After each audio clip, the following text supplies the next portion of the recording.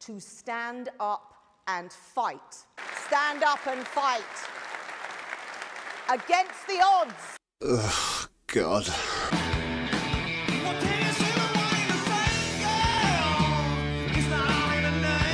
Now, I've done the video the other day saying that the Tories are looking to oust Rishi Sunak. Maybe his time's up, and I looked at a few maybe viable replacements. But the Times and GBNews over the last couple of days have been reporting that Penny Mordaunt might be the one to replace. I didn't think it would be her. She's blimmin' nuts. But one strutting coxcomb. To stand up and fight. The cause of hen and cock welfare. Stand up and fight. And a single proud cockerel. Against the odds. She's blimmin' nuts. She's loopy. Now, apologies, I've got to tone down my language because my last video got demonetised on YouTube because I called Jeremy Hunt a cunt. This video may earn limited or no ad revenue due to content identified as not suitable for most advertisers. See, I disagree. I think that content was very suitable for my viewers, and I think my viewers need to know and are not shocked and appalled by the fact that Jeremy Hunt is a cunt. But he is a cunt. It's not my fault that he's a cunt. If he wasn't a cunt, then I wouldn't call him a cunt. It's not my fault, YouTube. But yeah, Penny Mordaunt. I don't know what is going on with the Tories. So they had bonkers.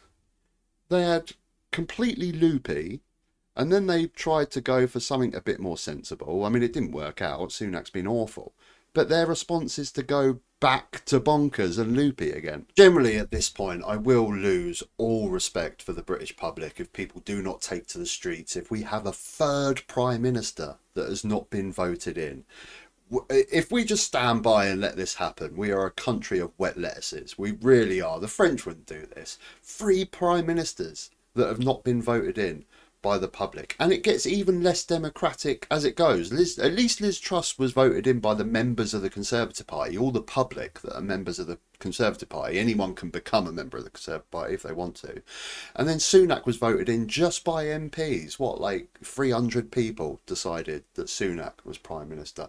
And it'll be the same with Mordaunt. Honestly, if people don't take to the streets if this happens again, I've lost all faith in this country. Because, you know, I know you get that traditionalist, people go, well, in this country we don't vote for a president, we vote for a party to rule, so it doesn't matter who's leading it, the party decides. I'm like, no, bollocks, okay?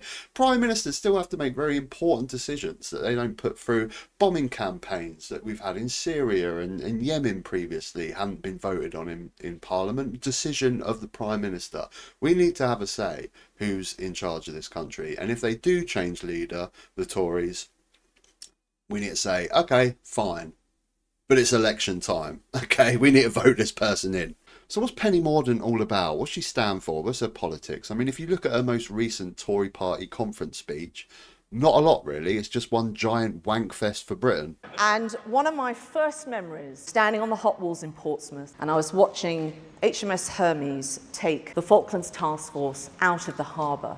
I knew, watching those men and those ships, that my country stood up to bullies. You see, it was the moment I realised courage is infectious. We are the party and country that stood up and fought Nazis and fascists. We are the party and country whose resolve enabled superpowers to end a Cold War. So what are they actually trying to achieve here with Penny Mordaunt? I mean, they've got 2 options, haven't they, to try and claw back some votes. They either go and try and steal those votes from Reform, that 12%, and get closer to Labour by, I don't know, implementing policies of fishing nets for dinghies in the English Channel, or they try and steal some votes from Labour. Now, I'm guessing this 24% of polling for the Conservatives, the 24% of the country that are still going to vote for the Tories, I guess are just cultists, aren't they? They're Conservative Party cultists. Nothing that you could do would stop them from voting Tories. At this point, the country is so bad and the Tories have been so bad, and every single aspect of this country is worse, that if you're still intending on voting Conservative, you're a Conservative cultist. Nothing's going to change your mind. Rishi Sunak could go take a dump on the Queen's headstone and still vote for the Tories. I'm guessing that that is what that 24% is. So they're not budging. So could you steal some from Labour? To me, that seems like the obvious plan, to try and steal back some sort of essence of winning the next election. Because even if you take those reform votes, it's only going to bring you up to about 35% in the polling, and it's still looking like Labour are going to beat you. I think the only way that you could have a possible chance is to go closer to Labour, more centrist, but they're doing the opposite. So who knows which way they'll go with Penny Mordaunt. I mean, Mordaunt supported Liz Truss, then supported Sunak. You know, they're all the same. They just go wherever the politics is. They don't actually have their own inbuilt set of values and policies that they want to see. They just go where the votes is. So Penny Mordaunt could go either way. The only possible benefit that I could see with Penny Mordaunt is, I guess she's got a little bit more charisma. I mean, she's nuts, but she's definitely got more charisma than Sunak. So she might do better in a leadership debate and speeches. I mean, Rishi Sunak is an AI-generated politician. He is a robot. When he wants to talk to posh people, the AI generates this. Because we inherited a bunch of formulas from the Labour Party that shoved all the funding into deprived urban areas, then that needed to be undone. And when he wants to talk to working class people, the AI generates this. Digital tool for people to report it quickly and get it dealt with as well. All right? Good. All right. He is, in fact, stale and overall useless. He panders to each side of the Conservative Party and flip-flops between each one. One minute he wants to be sensible, Jeremy Hunt, budget.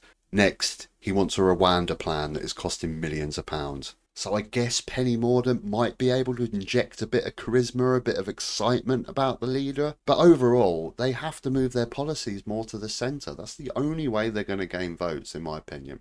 What do you think about Penny Mordaunt? What's their plan? Are they going to move more to the centre, more to the right? Do they just think that she's a more charismatic leader? Give me your thoughts down below. If you like the video, click a like. If you haven't subscribed, you can subscribe up top. There'll be another video. You can check that out as well. Till next time, take care.